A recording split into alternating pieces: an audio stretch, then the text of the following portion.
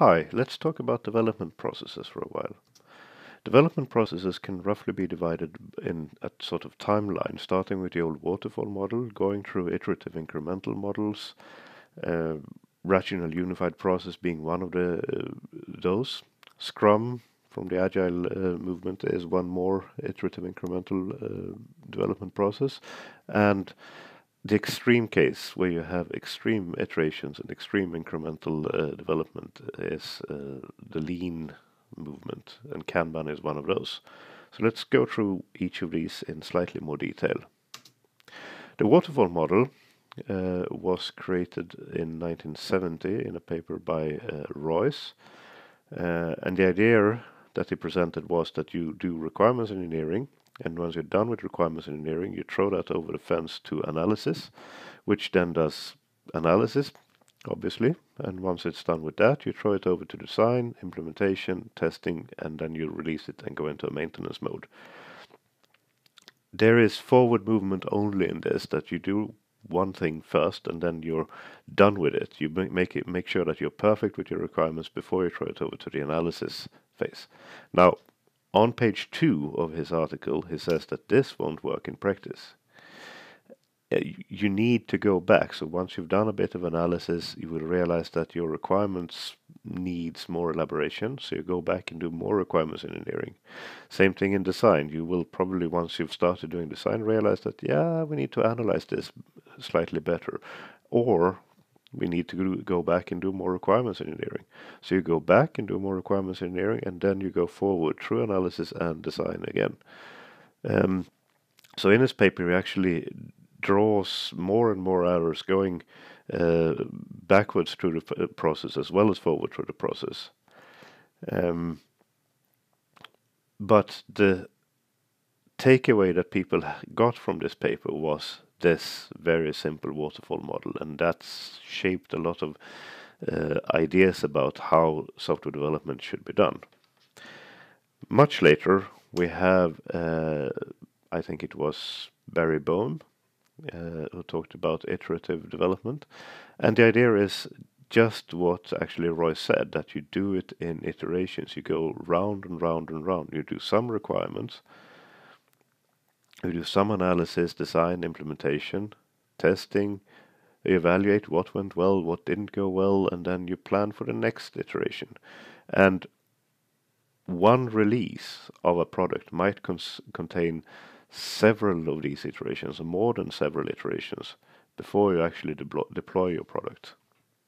And then you go back, start planning your next release, do a number of iterations before you deploy. This is incremental, that you build upon what you already have. You have some requirements, and you build upon them to make more elaborate requirements. You already have implementation from your previous iteration, and you add to that. You add more classes, you add more methods to the classes, you add more attributes to the classes, so you add more functionality to the system for each iteration.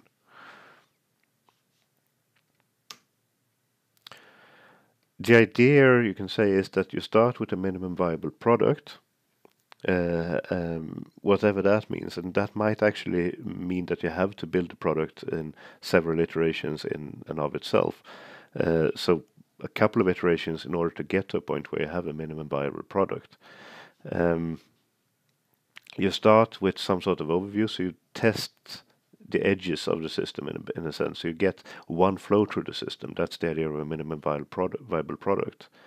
And then you add details for each iteration, more features, more functionality, and at the end of each iteration you have an executable product.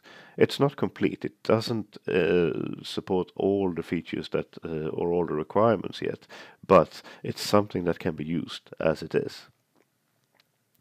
Inside of each iteration, you are essentially doing a mini waterfall, but because you've shortened the development cycle, so a waterfall project might span 2 years, and one iteration should preferably be shorter, a couple of months, and the more the shorter iterations you get, the more agile you are, because you can easily throw away what you've done and restart one iteration, or you get feedback early from your customers.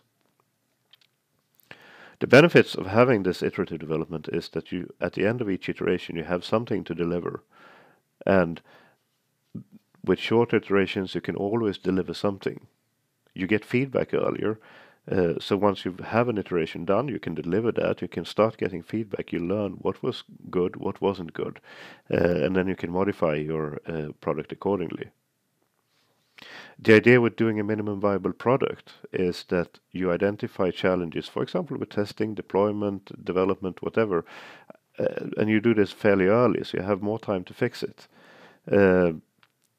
If you go to a waterfall product, well, in theory, once you've done the requirements, you should be able to start with the testing in some sense and start preparing for the testing. In practice, however, you probably do that at the end of the implementation phase. And with an iterative development, because you are getting something out fairly quickly, this minimum viable product, or something which might be smaller than that, but might also eventually get bigger than a minimum viable product. You realize early on that you need perhaps a specific test framework. All right, so let's get that. So maybe you don't have that in place for the first iteration, but for the second iteration, you definitely have that. Now, in a waterfall product, that means that for release 2, which is 4 years ahead of in the future, you have your test framework ready, which is very long time to wait for a test framework.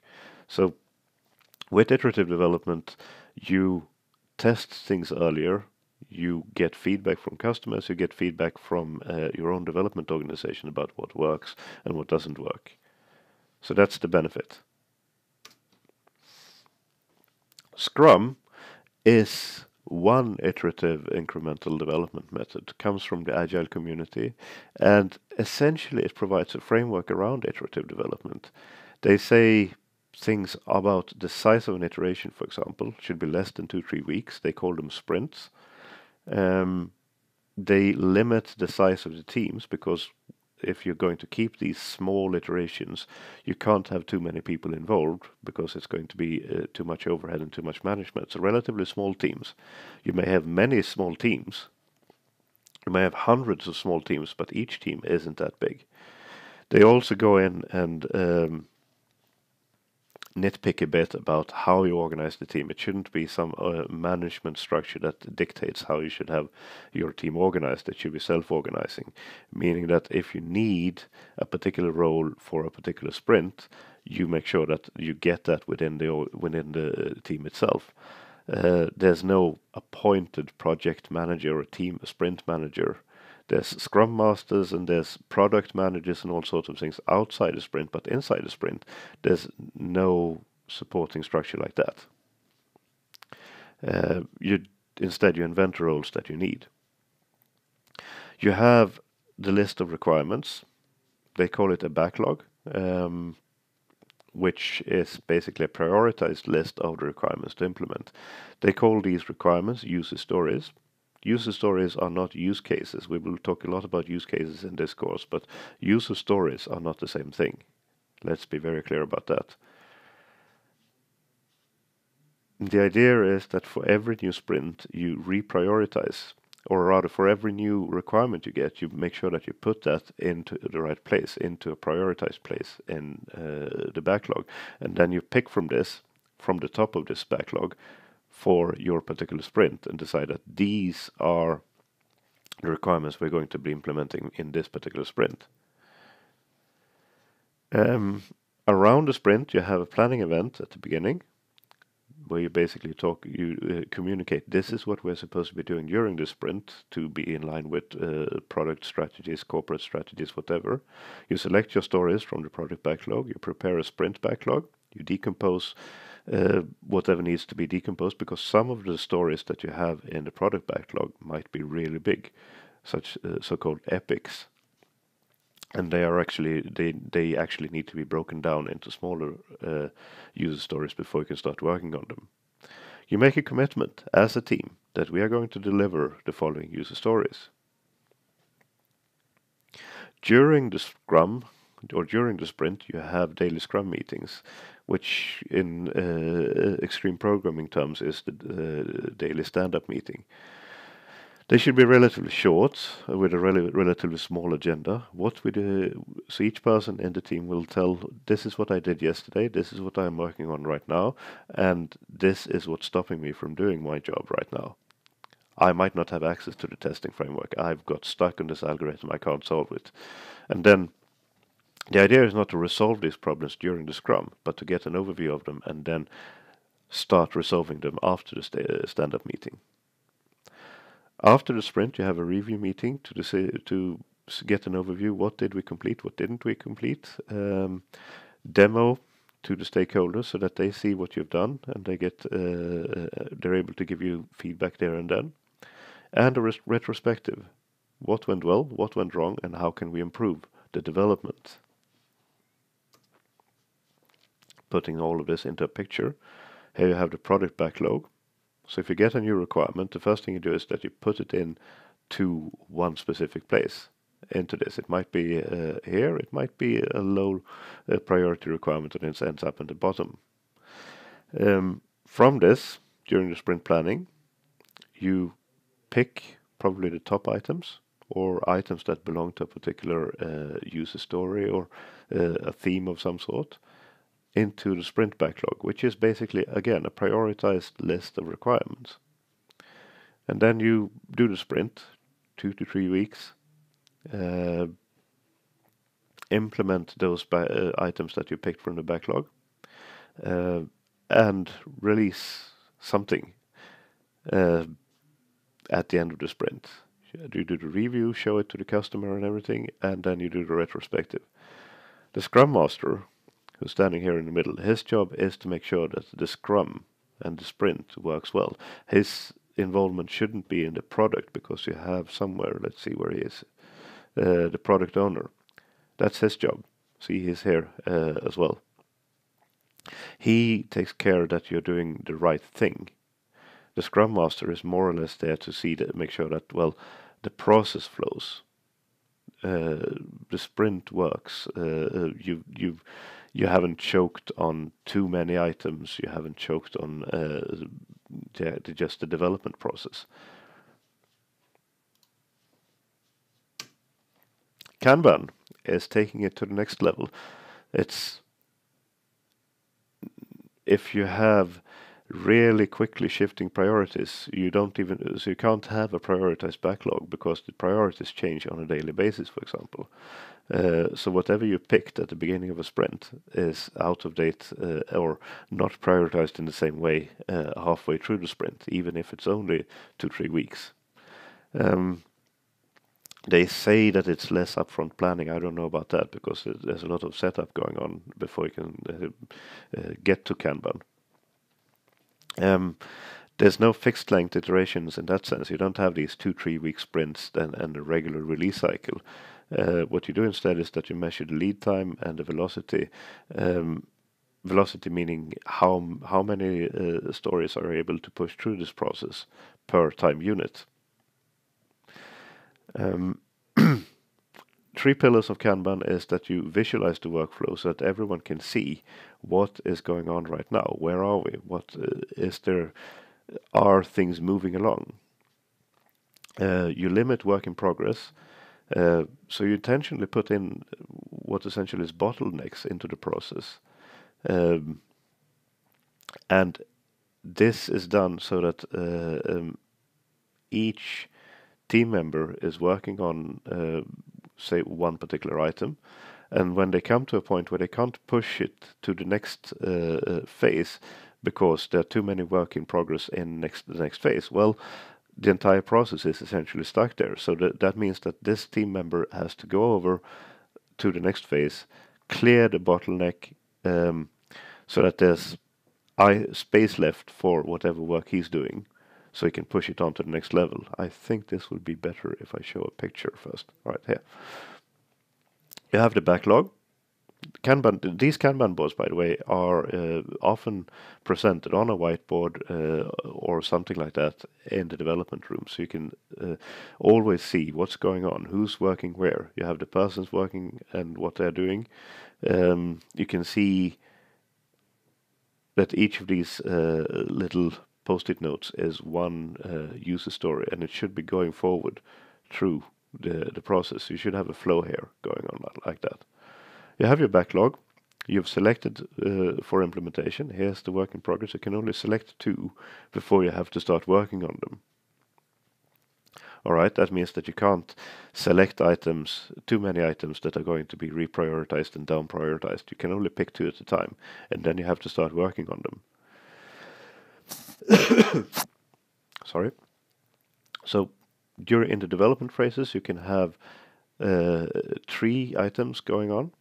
You have ongoing that these are being developed, and in this case you have 1 that is actually done.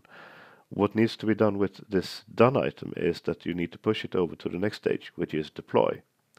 And here we see the bottleneck because there is already one working or 1 item in the deployment stage. So this work in progress is full. So if this guy is finished with his item and tries to push it over here, can push it to the done stage. That's okay because it's still just 3 items in the development phase. But he can't push it over to the deployment phase because there's already 1 item there. That means that he has to either go over and help these guys to get this one through deployment so that he can push his item over here. Or he'll have to go back, pick another one here, but he can't do that because the development process is full with 3 items, which is the maximum work in progress. So his only option is actually to go forward and help these. That means that you have a very easy control measure of that way you can guide working efforts to where they're needed, but you don't have to have a manager going in there and saying, you should be doing deployment now because we need you there. This person discovers that by himself when he gets there, that I need to work on deployment because there's only 1 work in progress allowed there and it's already full. Let's see. Next, and the last pillar is that you measure lead time so that you're always keeping tabs of how good you are. Are you developing at the pace that you normally do? If you're developing at a slower pace, this is not something that can be dictated from the management side, mind you. This is something that you develop over a knowledge of over time, that this particular team works in a particular velocity. And if you develop slower than that, well, something is going on that you need to keep tabs on. What is going on that makes you slower right now? Or if you develop faster, well, are you cutting corners? What's happening? And that also means that if you know your velocity, you also know in some sense how much work you can take on, because you know how quickly you can deliver it. So you have a visible flow, you have visible bottlenecks, and you have more responsibility to the individual team members, as I explained. So that's Kanban for you. Connecting back to the unified process, it's more in line with the Scrum, but it's not saying that you must do it like this. But the way that most unified process books are written, they sort of assume that you have these fixed iterations and you do iterations and you deliver something. Whereas Kanban is not dictating these fixed iterations, so that's why you end up describing it as closer to Scrum. Okay, thank you for this. Let's see you in the lecture and let's discuss this more there.